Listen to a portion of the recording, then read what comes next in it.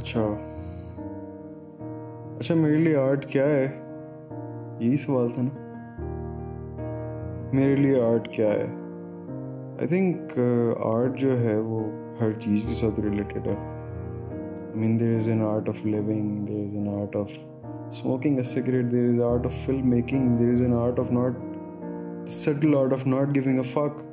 तो ये सारी चीज़ें एक आर्ट है। आपकी ज़िंदगी बेसिकली एक आर्ट है। आप जो कुछ करते हो, even the smallest thing, the art of client service, let's suppose कि किसी के साथ बात करना, किसी के साथ। Art is universal. दूसरा, इसकी basic definition according to me will be anything that is done in a certain way that differentiates from the people. वो एक आर्ट है, वो आपका एक अपना आर्ट है। आइदर इट्स फिल्म मेकिंग, अगर आप फिल्म बनाते हैं तो वो भी एक आर्ट फॉर्म को आप अगर अपनी तरीके से एक ऑथरशिप देते हैं किसी फिल्म को। There are many pieces that inspired me. I think there was a film, Mulholland Drive. तो मुझे याद है, I watched that before film school.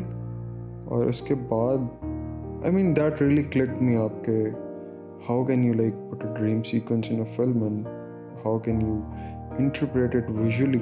I mean that was art for me, and obviously I decided for film studies. So as a filmmaker I do have a medium to express my thoughts and what I feel. There's an English book, 9th class की Punjab textbook board, and there's a line, I don't know first second chapter में है या कहीं पे है. There's a line, life is short and art is long. तो आप सारी ज़िंदगी गुजार सकते हैं, बट आर्ट कभी भी नहीं ख़त्म हो सकता.